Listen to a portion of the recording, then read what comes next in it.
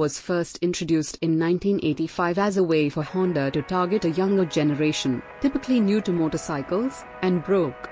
Which is especially true today, where a coffee and bagel costs an hour of labor, and the idea of owning a home almost anywhere in California is a long-off and mystical dreamscape.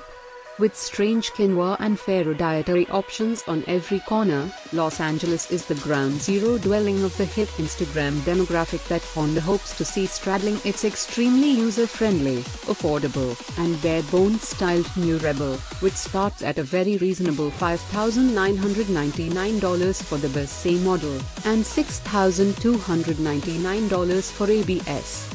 The stripped-down styling leaves a lot of room for customization, something that Honda really wants to encourage with the Rebel. The steel rear fender is purposefully designed to be completely removable via a couple bolts, giving the bike a full-on bobber look.